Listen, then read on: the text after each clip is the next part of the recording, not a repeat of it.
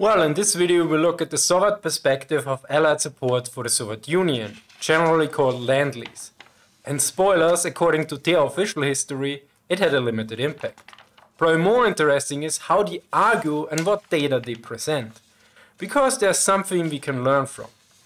Note, for this I use the official German translation of the history of the Great Patriotic War of the Soviet Union, which was published originally in Russian from 1960 to 1965. And subsequently by the German Democratic Republic from 1962 to 1968. Additionally, I also use a German version of the Great Patriotic War book that was originally written by the leading Soviet historian Boris Znenyevich Tepulchovsky. He was the deputy leader of the department about the Great Patriotic War at the Institute for Marxism-Leninism at the Central Committee of the Socialist Party in Moscow. Big thank you to all my Patreons that made this video possible. Note that the German version was altered in various ways and not just due to translation issues. This will be discussed in further detail at the end of the video.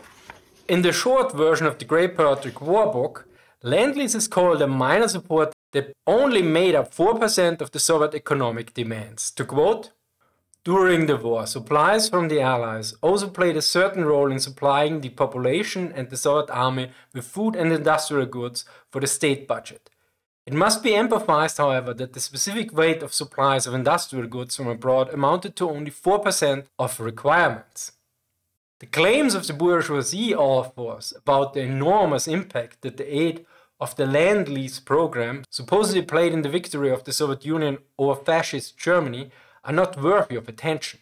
Thus, General Westphal writes, in order to belittle the power of the Soviet Union, the American supplies helped to an enormous extent to compensate the Red Colossus for the losses it had suffered in the first months of the war and gradually strengthened the military power of the Soviets. It is no exaggeration to say that without this enormous American support, the Soviet troops would hardly have been able to attack in 1943.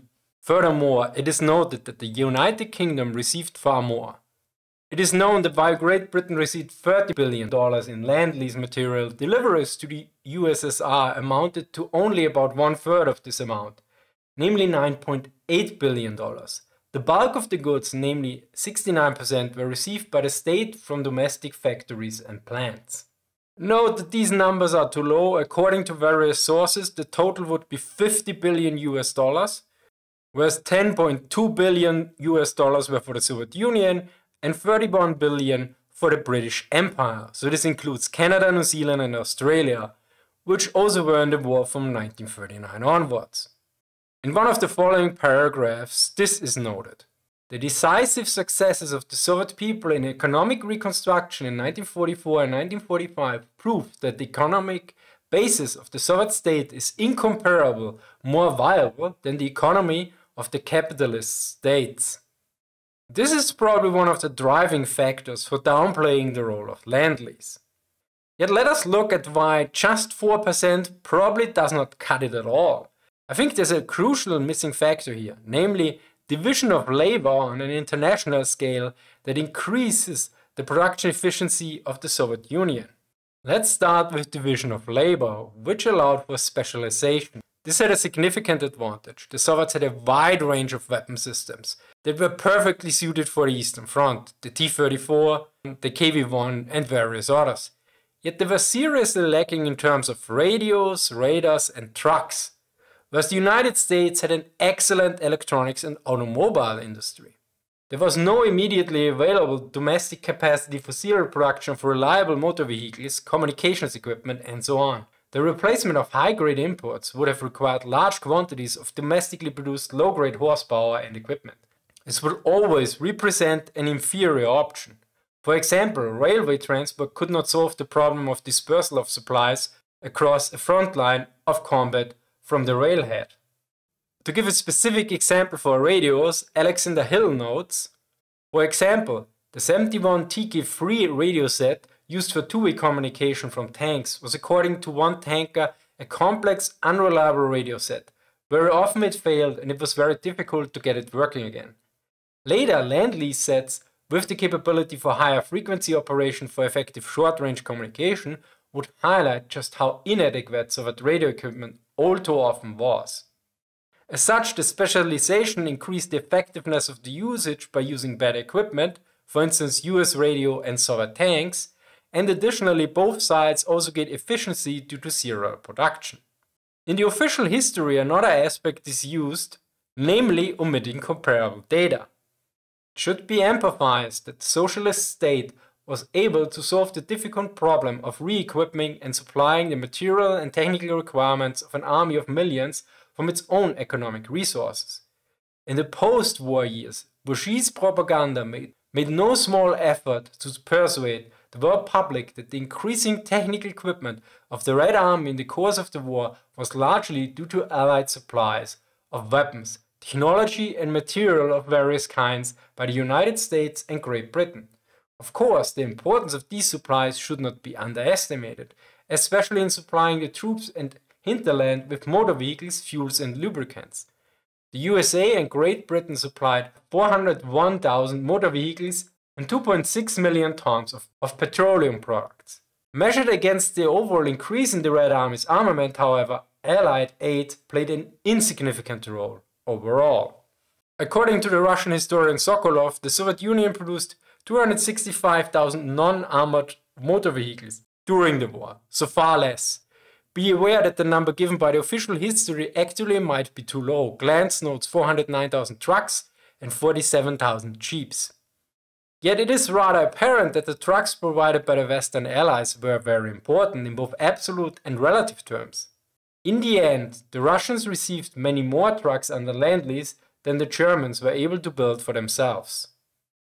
Furthermore, they were also of better quality as well. The Studebakers not only carried 50% more tonnage on average than similar Soviet trucks, they were considerably more robust and could stay in operation much longer. Be aware that newer research by H.D.V. Davy suggests that Studebakers might have less impact on the Soviet military campaigns than some claim, but the impact was clearly higher than the official Soviet historiography. The omission of the Soviet automobile number production in the official history previously is likely intentional, because shortly afterwards both Soviet industry and Lend-Lease data is provided for different products, which suggests that the Soviet production was just way higher, and thus the reader likely will think that the Soviet produced also far more automobiles as well. The part is as follows. During the war, Soviet industry produced 489,900 artillery pieces of all calibers, 136,800 aircraft, 102,500 tanks, and self-propelled guns. In the same period, the USA and Great Britain supplied 9,600 guns, 18,700 aircraft, and 10,800 tanks. Consequently, Allied deliveries of artillery pieces amounted to less than 2%, aircraft to around 12%, and tanks to 10% of the respective total quantities received by the Red Army during the war. In addition, the Allies also supplied obsolete types of weapons. The tanks and large proportion of aircraft, for example, no longer fully met the armament requirements of this fighting on the Soviet-German front. Now, it is without question that the Western Allies provided some outdated equipment like Hurricanes and M3 tanks, yet out of these almost 11,000 tanks, more than 3,000 were Sherman tanks that were clearly not outdated. Another 3,300 were British Valentine tanks that were well liked by the Soviets, although generally used in the light tank role, although far better armored. The Soviet production numbers of tanks and artillery are very impressive, yet as previously stated, some of these numbers could only be achieved since the Soviet industry could focus relentlessly on these products, since trucks, radios and other equipment was imported in large numbers. Additionally, the Allies also provided important manufacturing equipment, namely machine tools, and those are very important for the production of these weapon systems.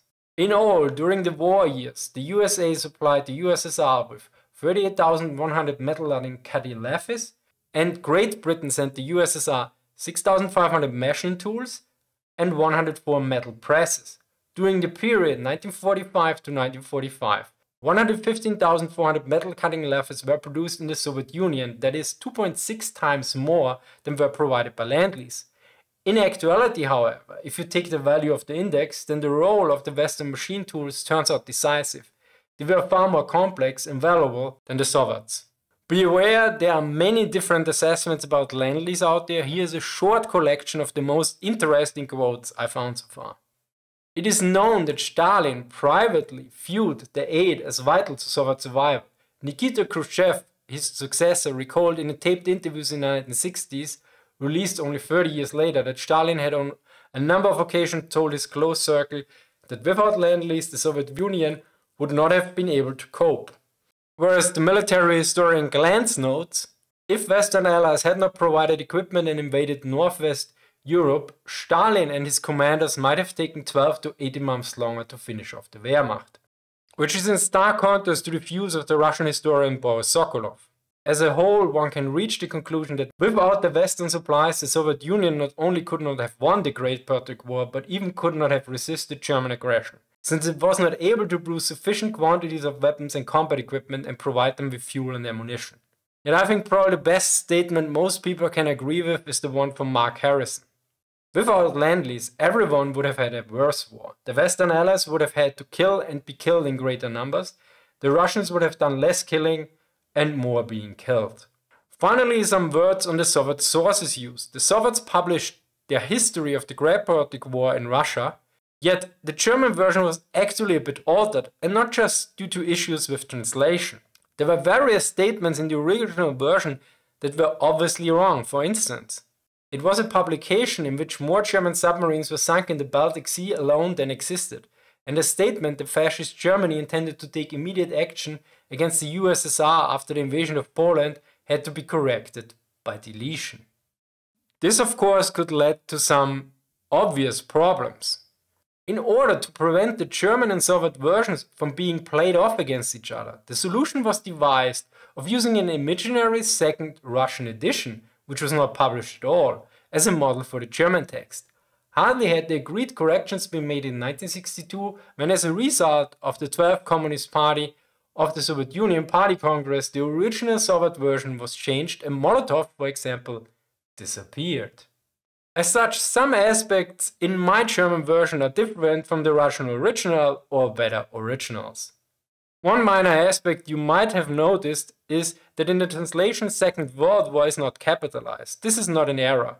In East Germany, Zweiter Weltkrieg, Second World War, was not seen as a proper noun in contrast to Western Germany or Austria, where it is Zweiter Weltkrieg, Second World War. Although recently I have also seen a West German publication from 1970 that also used a non-capitalized version. Anyway, since I'm sticking close to the original, I did not capitalize the word either in the translation. Thank you to Andrew for reviewing the script, thank you for watching, and see you next time.